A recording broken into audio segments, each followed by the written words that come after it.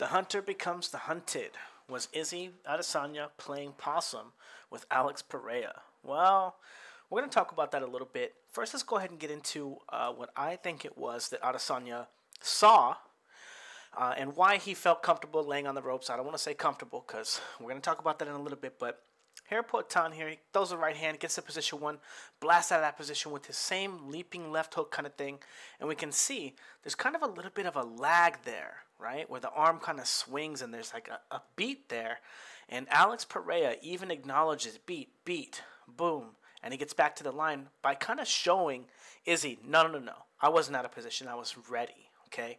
Here he's going to come forward, jab. And now notice he makes contact with that and then immediately pulls his head out of the line. This is something that he doesn't do all the time when he comes out of a left hook, but he does do it when he throws his straight punches. Like this left hook here, we can see that he clearly gets stuck at the beat, at the pace, at the rhythm of the fight that it's going, if you watch the clip, that there's a break there, and it's different, right? Gets on the line, lands the hook, stays here, doesn't move his head, okay? Now, I think Adesanya wound up finding a timing, okay, where Potan is going to throw that shot. And now what we want to look at is his feet here. Because see how his feet kind of shuffle forward? He kind of pendulum steps with that hook. And that tells Adesanya, oh, there's going to be a break here, okay?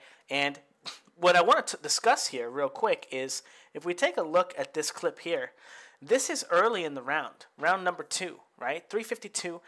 Alex Pereira, after this right hand right here, or this that he eats from Adesanya, he doesn't throw any more left hooks for the rest of the round, all the way up until this point. Okay? He threw one at the beginning of this sequence, one little tapping one, and then he threw a right hand to the body. But this is literally the second left hook since that time, and he kind of leaps with it. And again, I think that tells Adesanya that there's going to be a beat there.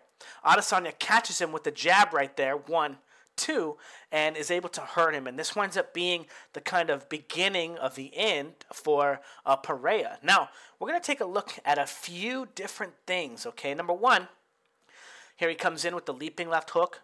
Boom, gets planted, he's about to land, and we can see Adesanya not just landing one punch, right? Not just landing the right hand, but landing the jab first, stunning him, and then catching him with the right hand after. A sequence that he practiced over and over and over again to control Pereira, keep him locked up in that spot, and then hit him with the shot right after.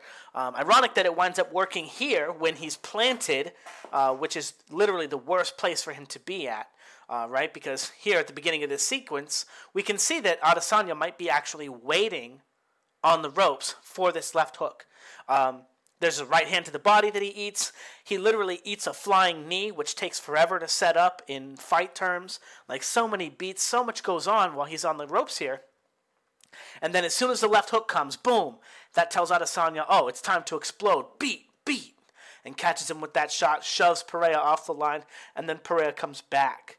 Okay, now, we're going to take a look at a couple of things here, okay? Now, this is something that if you pay attention in Pereira's sparring, this is something that happens in a lot of his sparring, okay? We can see the straight punches he's doing fine here, a little hook thing like there, and we can see him being susceptible to attacks, right? Not really defending the line here. Now, there's a few reasons for this, right? Number 1, not that Alex Pereira doesn't find sparring partners that are taller than him. He has that one guy that he fought like 3 times in his sparring partner camp. So sometimes he does. I do want, if you guys go check the clips out, he spars that guy way different than he spars anyone else with his hands down like this. But that beat is there for his opponent to try to exploit with that hook. We're going to see him try to do another one, I think, here. Boom, beat, boom, and catches him right here, okay? Now, again, after the hook, Pereira winds up being a little bit off balance, right? He kind of throws that shot, puts a little bit more effort into it. We're going to talk about the drill that he does that with, but a few of the reasons why Alex Pereira doesn't pay for that more often. Well, number 1, he's probably hitting you pretty damn hard, right? Remember when he caught Izzy against the fence in the first fight? Caught him with that clean hook, boom! And, not only was that the punch that later wound up hurting him, but he caught him with that punch a few times. Even while Adesanya was literally waiting for it. It was still too fast and too hard for him to ignore, not to interact with it. Right? It was still more than enough to push him off his line and disrupt whatever his plan was on that beat, on that rhythm. Okay. Now, real quick, just a couple more little clips about it. Okay. Jab, peel, right? Hook thing. And now his opponent is trying to follow him back, right? This sparring partner here, very aware of those patterns as well, where there's a beat after the hook. Obviously, he's not throwing the shot hard here, right? He's just kind of probing with it, boop, right? And he gets to end it, okay? But we see him a little bit more live here, boom, wide swinging, right? And his opponent checking the line. Again, even when he's throwing it kind of wide here, kind of slow, probing, right? Still, you can see the exaggeration, the positioning of him, where he's going to throw that, his head movement, but that there's that beat there. Even though he's not stepping and leaping with this one, you can see it. Now, this brings us to his heavy bag work, and to be honest, I love his heavy bag work. I think it's sick. He's getting a lot of weight into it. He's getting to do a lot of cool drills, but we can see how when he throws these leaping left hooks, he's putting so much effort into them that the beat, right? Beat. The left hook there's always a beat after, right? Even when he throws the second one here, boom, boom, boom, and then he's going to leap, the right hand is still a little bit late, okay? Now, this is interesting because he's doing this because he's chasing the bag, right? Kind of. Like the bag is not really moving all that much. It is swinging away from him, changing ever so slightly as he changes positions ever so slightly. But where is Adesanya going? Right? Why is he leaping here? Why is he allowing his footwork to change, right, when he does that move? Why is he throwing that all that effort, all that, right? Well, he does think, again, like we were going to talk about, he does think that Izzy is done, right?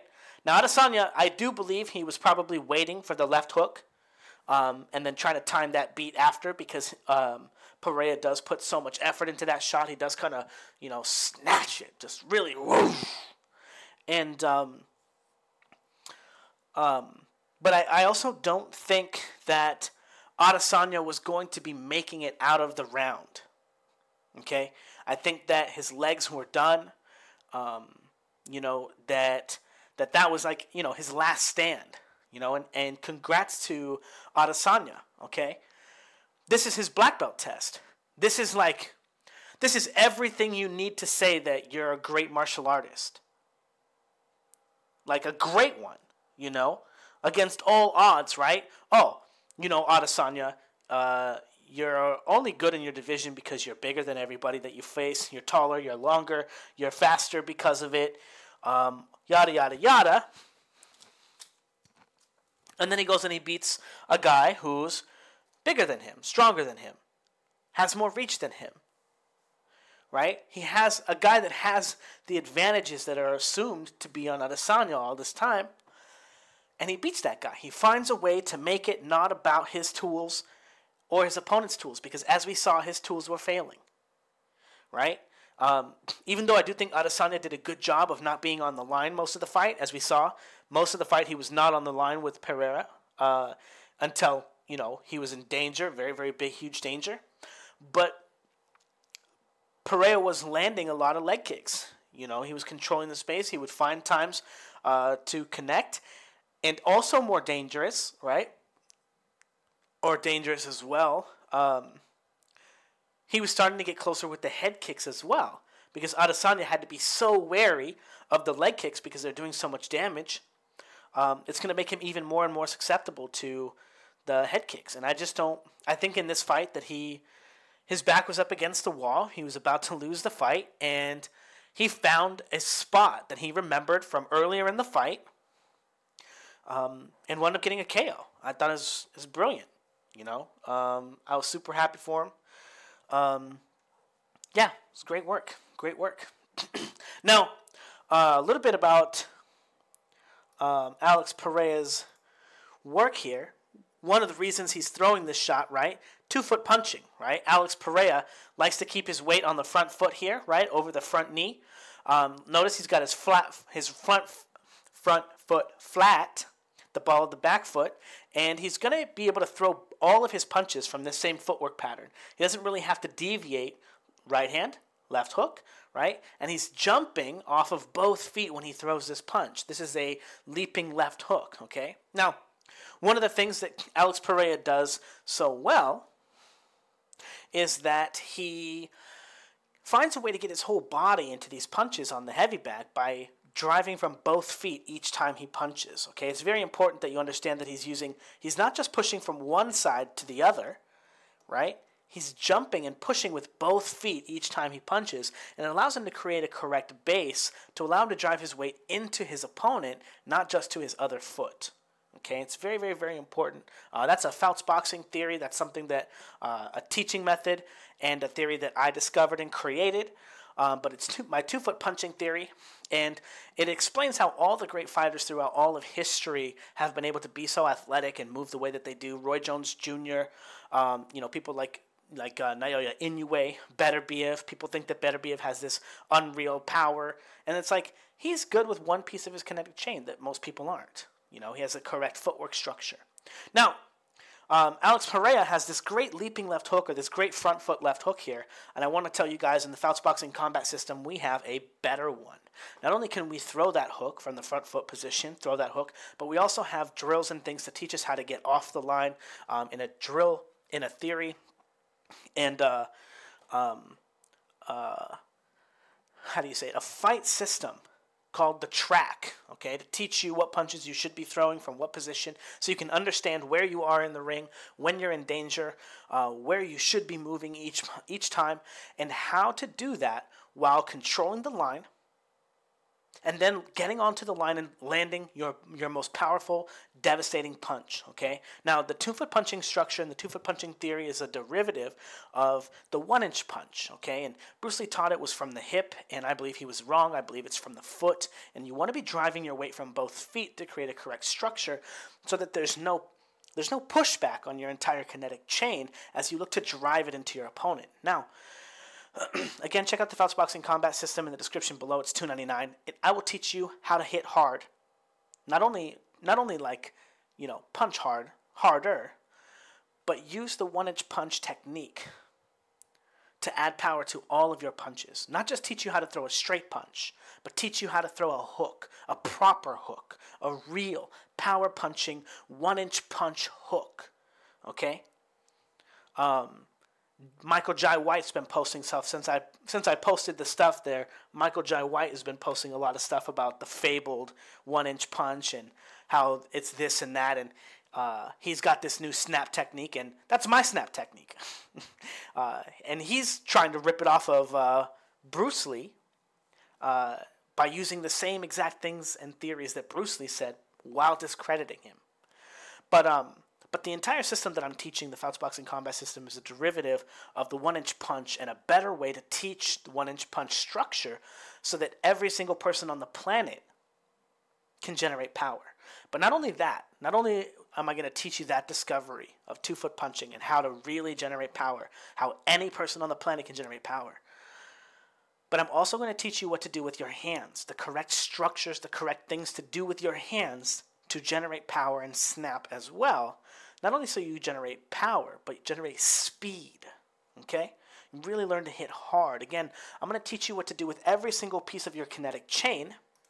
That way you don't get locked into what this is, a very good drill for Pereira, but what he's trying to do is get a better workout. He's trying to get maximum effort into it, but notice there's not a lot of head movement, there's not a lot of weight transition to his back foot, there's a lot of stuff that's missing for a lot of different reasons, okay?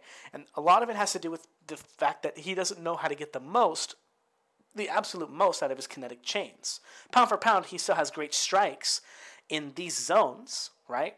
But when you're training, you're always looking to get a better workout, right? Find a way to make your workout more difficult.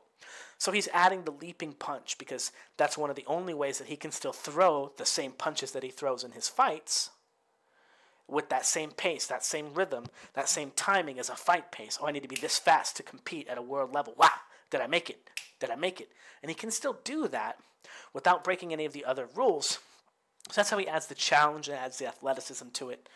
But unfortunately, if he knew what to do with the rest of his kinetic chain, he could still do that, but still find a way to generate more power, still find a way to generate more of a workout.